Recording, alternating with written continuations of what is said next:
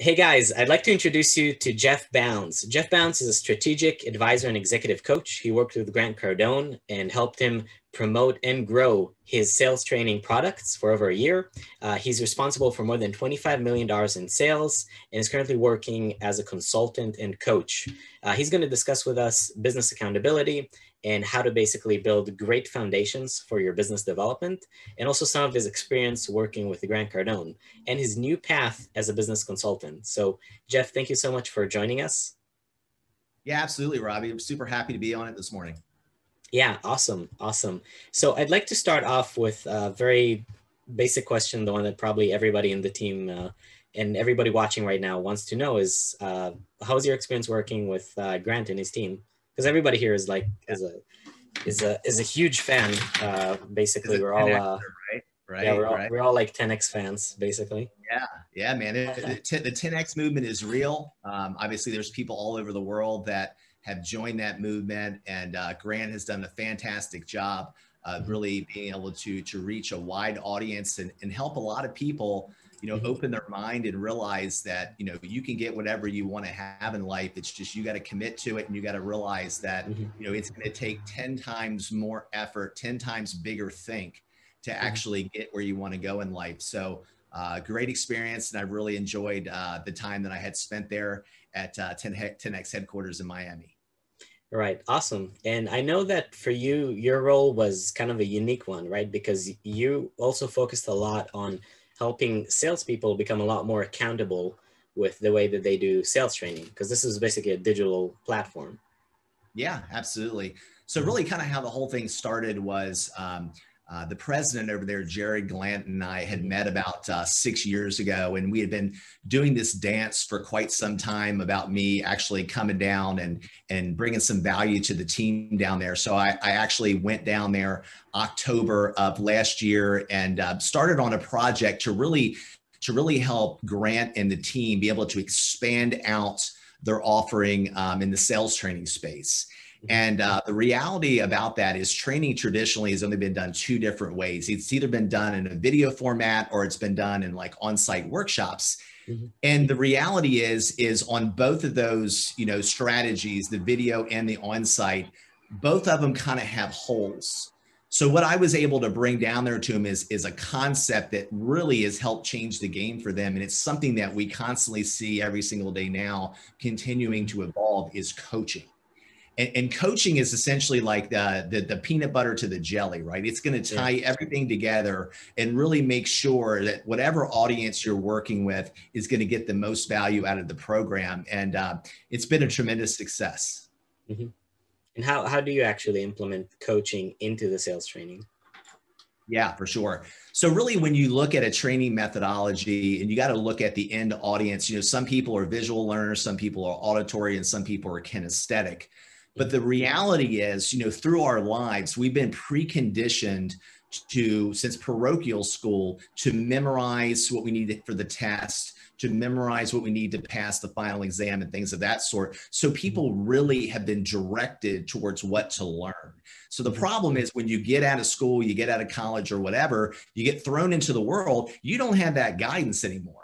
So listen, we have YouTube, which I think this is going to be broadcasted on today, which is, obviously the second biggest search engine in the world. And literally you could probably spend your entire lifetime watching videos to really learn whatever you want to find out the actual impact of in your life.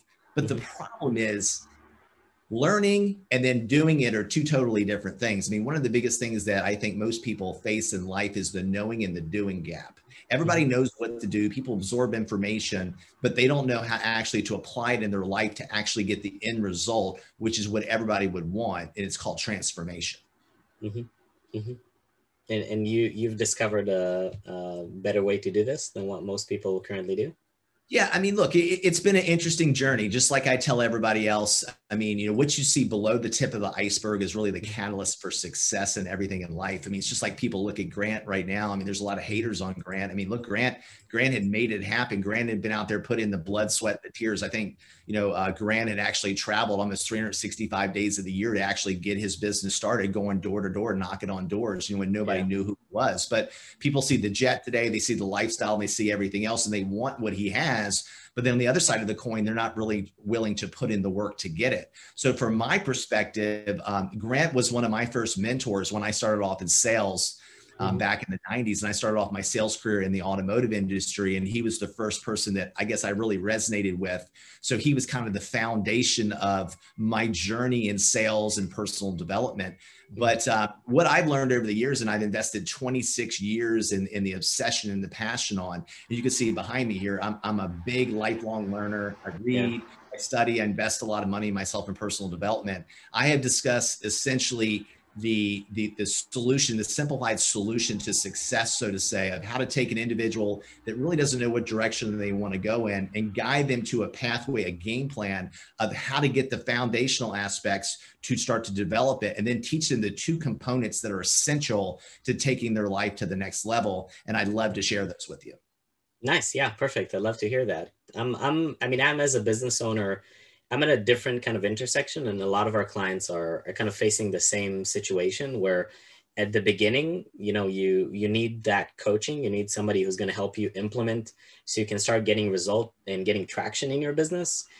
Most of the people that are listening, I think like 60% of them have already been gotten to a point where their business is established. And I'm in that same location myself. Where there's already a few dozen employees and things are already moving.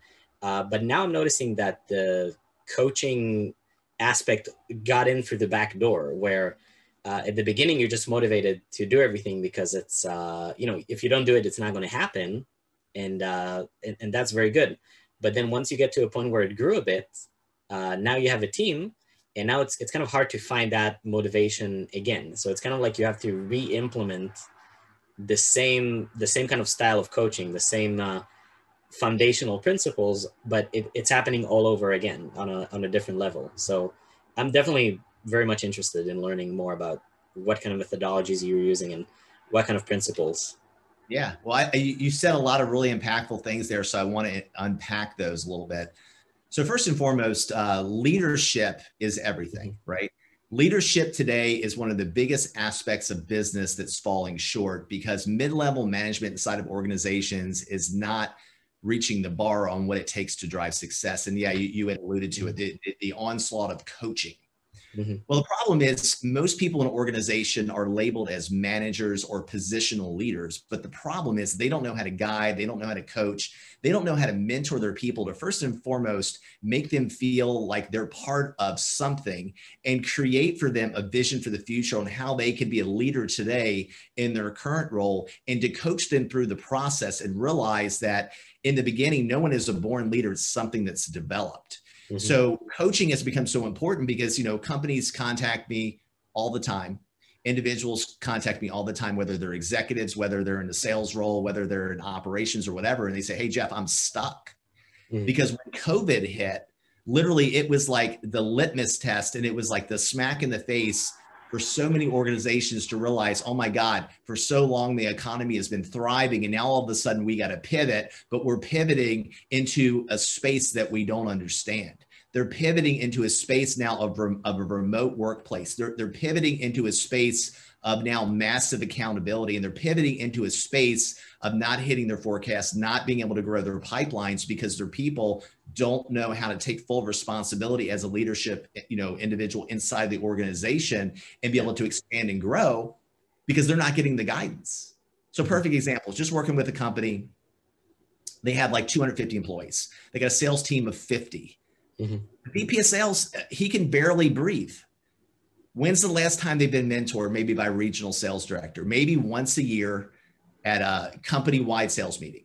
Again, going back to the training methodology, 2 days deep dive training.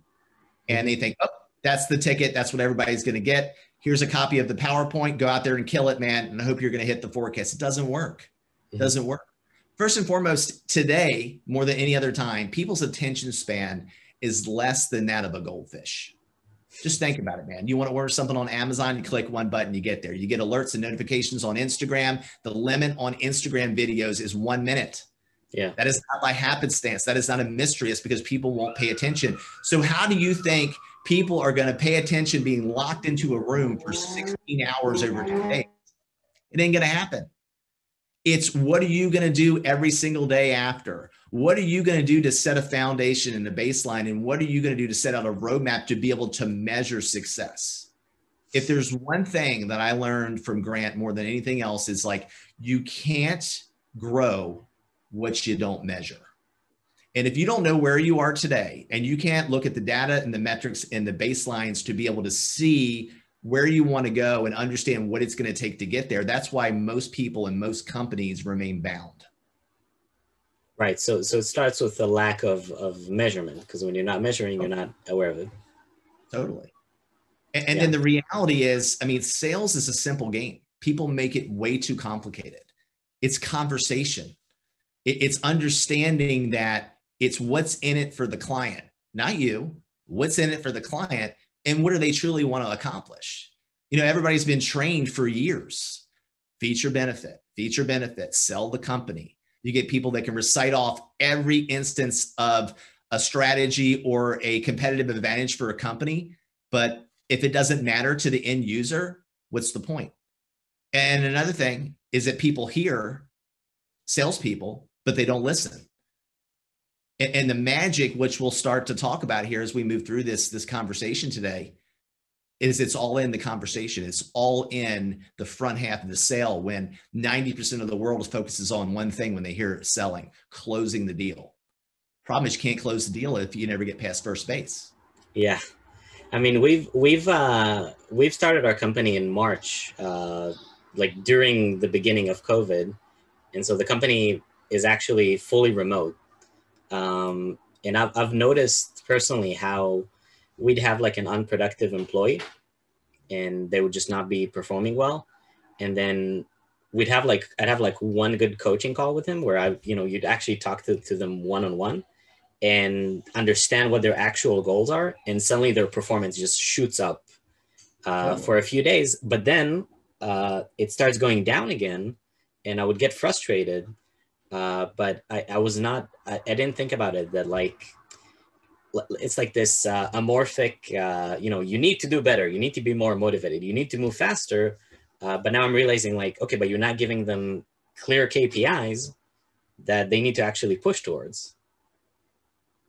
Absolutely. I mean, and then, in talking about sales specifically, you don't know where they're broken inside of the cycle.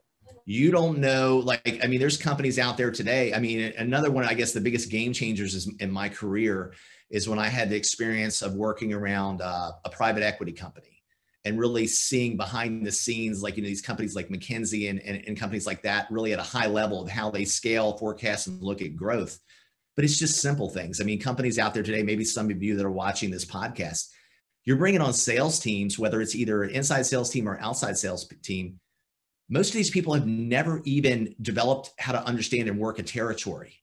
Most of these people don't even understand a pipeline. Most of these people don't understand what it takes. They don't do the math. How many calls, how many demos, how many people in best case, and how many people am I going to close to hit the numbers? And I can tell you now more than ever, it's like, if you have the focus on maybe taking your company public, if you have the focus on scaling your company to get additional investment dollars, you go to a private equity company or angel investor, and you can't even tell them what you're forecasting, you're not going to be very successful. So it's the small things that are so easy. And then, people always want to talk about, oh, it's the basics. The problem is most people don't even do the basics. And if you don't do the basics, then you can't get to the level. So there's levels in everything. Somebody can come and say, hey, I'm a great salesperson. Okay, relative to what? The interesting thing about life, and you always got to be careful who you get your information from. So, for example, from my perspective, I've sold in the automotive industry. I've sold in the real estate industry. I've sold in the financial services industry. I've sold into the software industry. I've sold into the entertainment industry in Hollywood. So I know how to basically adapt and morph to help any organization turn the lever and go to the next level. Now, if I had only been in one space, I can't help you if I haven't done it. And I'm a believer that if you're going to go out there, you got to practice what you preach. It's got to work. But the one key common denominator is there's two secrets that no matter what you're doing in any organization or any business are the catalysts for growth. But the problem is most people glaze over them, or in most companies, those two departments go like this. And what are those? So I have your full attention right now. So basically what those two things are their marketing and psychology.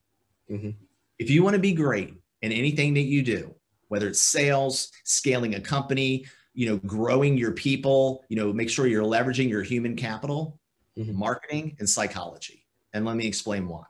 Number one, you can't grow yourself if you don't know yourself.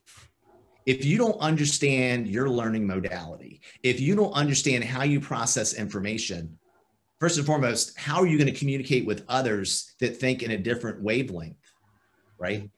You're always going to have this, right? Because you don't understand the psychology is everything behind success. We're human beings. You and I are connected at a higher source. But through life, we're preconditioned to have different beliefs and different thoughts. What you think is right and what I think is wrong doesn't matter, because to you in your mind, that's your map of the world. Once you can understand that, and once you can have conversations with people, the mystery, the gold, the Trojan horse to success in the sales process is in the fact find. It's asking questions. Anybody that knows me, anybody that's worked with me will be like, dude, that guy is stone cold when it comes to asking questions. I will ask questions 80% of the time, and I'll talk 20% of the time. And 9 times out of 10, people close themselves. If you have to hard close somebody, you're not a good salesperson. And that's the cold hard truth, because the hard close is transactional. If there's people on this call today that have a strategic sort of sales process or a consultative sort of sales process, dude, it's not going to work. You can't put training in a box. And one of the things that I will say that most influencers out there won't, because they want to keep everything in their lane. You got to absorb as much information as possible. You got to absorb as much information as possible, and then take it, put it in the parking lot and say, okay, great. How is that relative towards what I'm trying to do? Because if you take one avenue, and I'm calling on a medical company, dealing with the CEO of a medical company versus dealing with a owner of a gutter company, a little bit of a different concept there, right? A little bit of a different conversation, a little bit of a different, methodology. So there is no one sales process. There is no one way to do things. You just got to find out, what am I going into? How can I help them solve a problem? And everybody has a problem. It's just what level is the problem? And then that comes through understanding, that comes through knowledge. And then that is what comes through coaching. So when I deal with people every single day, like if I'm working with somebody from a software company and I'm like, hey, what are you doing today? What is your target audience? What is your hook? What is the biggest problem that your client is facing today? And if you got to go in as the expert, you got to go in before the engagement happens. You have to know what you're going to drop on them for them to say, man, this is a trusted advisor. This is somebody that's an expert in the space. And this is somebody that's going to help me take my game to the next level. Most people don't do that. Most people, how fast can I talk, man? How can I tell them how great I am? How can I tell them how great my product is? Well, it doesn't matter if you can't solve their problem. And it doesn't matter if you can't get somebody to make a decision. How does somebody make a decision? They make a decision 2 ways. You know what those are? Get them to make a decision? Yeah. How does somebody make a decision? No, enlighten me. On emotion, and they justify it with logic. Right? Emotion's always going to win. Most things logically don't make sense. But if you can get somebody bought into the overall concept, and this is called future pace. Now, I'm certified in neurolinguistic programming, which some people are like, ooh, that's like woo-woo, that's voodoo. No, what that is that's a high level of psychology and understanding human beings, right? And the reason people make a decision is not for the product, not for the solution, but for one reason and one reason only: how it's going to make them feel, or what it's going to do to transition them to getting what they want in their life. So if you can implement that into a sales methodology, you'll have hockey stick growth, man. You'll be like this, and all of a sudden it'll just explode. because you're changing the game. But this doesn't happen overnight. I mean, it's like if you're a golfer and you picked up a set of golf clubs, you know, at your local sporting goods store, and you went out to the golf course, you put the tee in the ground, you put the ball, and you started whacking the ball. Yeah, you're going to eventually hit it. But then guess what? You're going to go take lessons and be like, man, I'm not even on the same stratosphere. You're going to grip the club and be, this sounds very awkward to me. Yeah. You're going to start to swing, and you're either hitting the ground every time or you're hooking the ball into the woods. And what do most people do? They go back to the old way because they can't break through change. The number one secret, the number one thing that keeps people suppressed in this world is the lack of knowledge and the lack of perseverance to break through the barriers to what's on the other side of success. Excellent. Excellent. And what would you suggest to someone who basically manages a team of a few dozen people, and imagine the company is entirely remote and you want people to change, you know, you want people to be focused, sharp. I mean, I've got some of my team on Grant Cardone's Cardone University, and that's been working really well. But then the problem is, how do you like keep them accountable? How do you make sure that they actually take the training, implement it, and you know, actually, like you said, break through the change that's needed? Yeah. Well, number one is there's too many copies in the world. You got to be yourself, and people buy authenticity and people being genuine.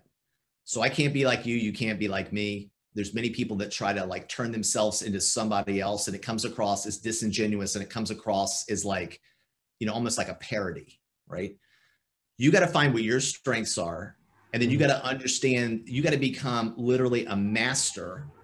And mastery has been defined by a gentleman named, and I'm going to give him the credit for it. I'm sure he wasn't the first because most information is repurposed, but at least the one that stood out to me was a gentleman named Malcolm Gladwell that said to truly become a master, it takes 10,000 hours. Now do the math. Yeah. Right. Do the math. So it's like, I have been investing myself into studying, understanding why people do what they do for a minimum of 3 hours a day for the past 26 years. Do the math. Most people don't even pick up a book. Most people don't even, you know, listen to an audiobook. Most people say, I don't have the time.